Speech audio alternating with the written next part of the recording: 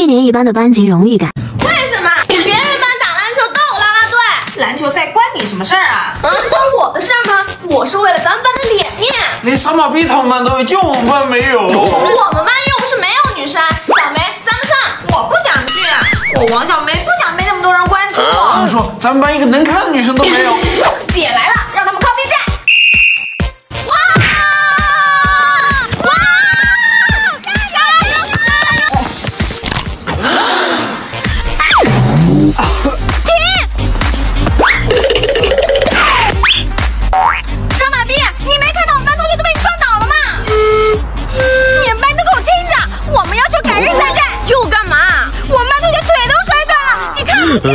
徐老师，刚刚比赛都打成这样了，你都不吹哨，你就是偏心你们班，想让你们班拿好成绩。我这样得来的冠军，永远会被别人看不起。这些小孩子在说什么啊？我们才是冠军。上学时的尴尬瞬间。哎，班长，你去3班把我落那儿的答案拿一下。啊，这都上课了，不太好吧？没事，你就说我让你去了。哦。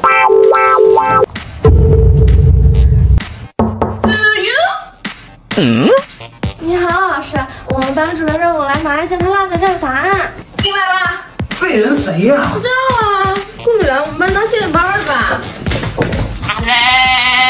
好笨啊！这找到什么时候啊？不知道啊，要我说，他就是故意找病办，想引起我们班人的注意呗。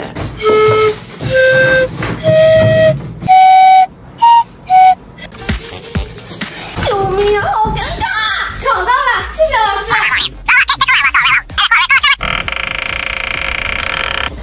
黄老师，给。这是练习册的答案，你拿错了，我要是模拟卷的答案，你再去给老师跑一趟。啊！妈，求你给我转学。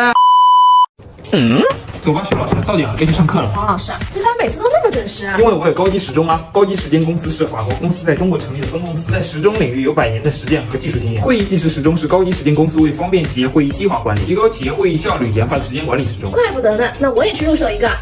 这题的解题思路很有意思。这样吧，你们先分组讨论一下。哎，走啊！你看专家许了没？他这汤汁好甜啊！看了，大半夜的渴死我了。哎，你不答应我昨天晚上看球赛了吗？你咋又看断崖曲去了？哎呦，球赛我也……这个题吧，其实我们可以先这样试一下，然后吧，接着吧，再那样搞一下。不对，我觉得我这个方法更好一点。啊，是吗？可不呢。我这个方法呢，是这样的，就是啊，那个怎么说呢？你们看哈，我这样搞是不是比你刚刚那个样子呢要？哎，那老逼灯终于走了。哎呀，昨天大家取那个金丝边眼镜真的好帅呀！可不咋的。有多帅啊？宇宙第一帅啊！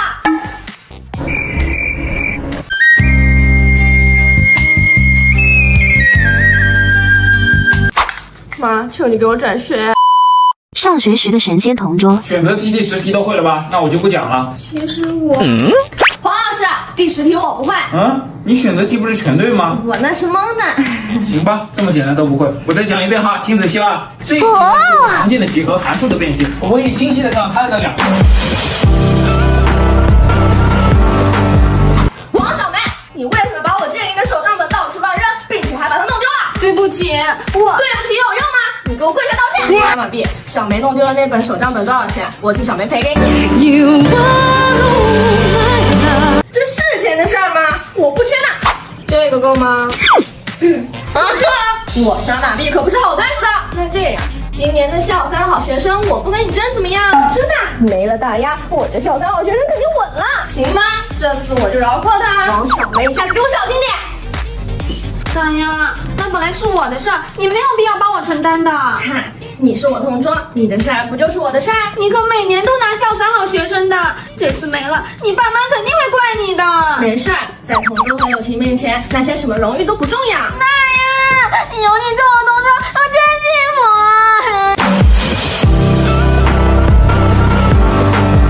班长付出的努力。昨天我说有时间把第3单元预习一下，有谁预习了？全班这么多人，只有大家预习了是吧？我难道是给大家一个人布置作业吗？好了，上课吧。来，这道题小梅上来做一下。下一句吧，大家上来做。哦，写好了。还得是大鸭，解题思路真清晰呀。写的这么好，你来当小老师，替我讲一下这道题吧。好的，老师。ax 的平方加 bx。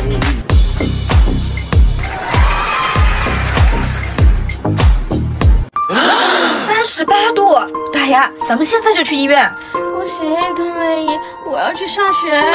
病成这样了，还上什么学？姨，你知道一天不去会落下多少知识点吗？让我去学吧。那现在赶紧去挂水，你挂好水再去。护士姐姐，我还要挂多久呀？至少要挂2个小时吧。那怎么行？我还有1个半小时就要上课，你帮我调快一点吧。这样对身体不好的。求求你了，我没事的，我要去上学。大丫，你怎么了？我没事，就是刚去挂水了。生病了还来上学？好刻苦啊！这道题，大牙，你实在撑不住就趴着听吧。是，我可以，我还可以回答问题。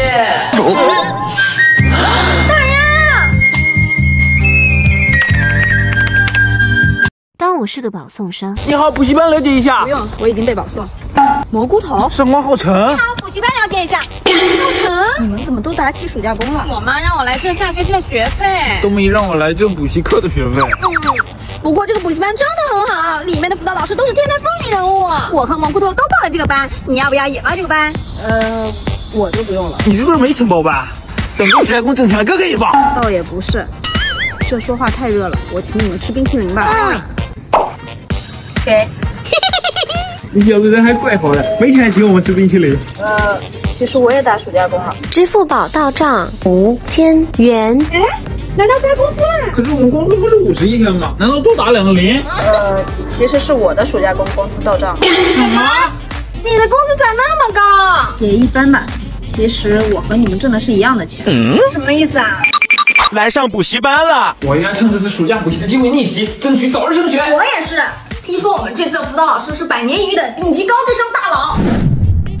同学们好，我是你们的辅导老师，你们叫我上官就行。上官浩辰。我们今天的授课内容是2次函数。怪不得之前他说其实和我们挣的是一样的钱。一般吧。其实我和你们挣的是一样的钱。这样一看，确实都是同一个老板。这就是我们这类题目常用的几种公式了。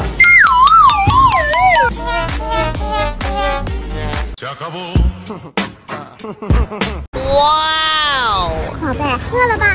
喝瓶牛奶。我买了你爸最喜欢喝的加大叶大酒，晚上我们一家人好好吃顿饭。宝贝，今天在学校学了些什么？学得开不开心啊？还行吧。小梅妈对他可真关心，好羡慕啊！不像冬梅姨，整天忙得焦头烂额的，都没时间管我。哎呦，哪来的疯狗啊？宝贝，我们快走。疯狗？哎呦，冬梅姨，我手被狗咬了。哦，好的，先坐一会儿吧。什么？被狗咬了？快过来让我看看。都咬破皮了。走，姨带你去医院。你不用看店啊。哎呀，你都被狗咬了，还看啥店啊？你这孩子傻笑啥呀？没啥，我们快走啊！太好了，这样冬梅就会关心我了。头疼不疼？要不要吃点啥东西？不疼姨。医生，你快帮我看看这孩子是不是被狗咬傻了？一路到现在一直在傻笑。傻笑？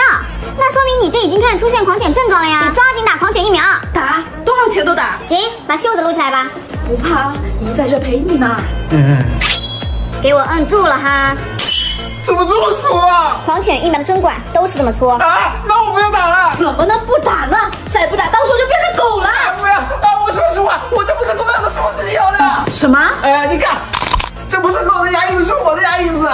你这孩子，我小卖部还有很多事情要忙呢，你在这儿捣啥乱呀？你现在真的是越来越调皮了，过2天就给你送回乡下。不好意思，给您添堵了一声，这就给您赔罪。源自1803年茅台镇3大百年家族品牌，酱酒8大金刚之夜，胡润全球富豪榜专用酒，胡润全球富豪榜独家冠名商，家大业大，喝啥有啥，一口喜事来。自从小卖部生意越来越大之后，你就整天把心思扑在小卖部身上，不关心我在学校学到了啥，也不问我每天过得开不开心，每天忙得昏天黑地，但却把我像透明人一样看。我只想让你关心我。我好像确实很长时间没有关心过蘑菇头了，怎么办？我要不要和蘑菇头道个歉呢？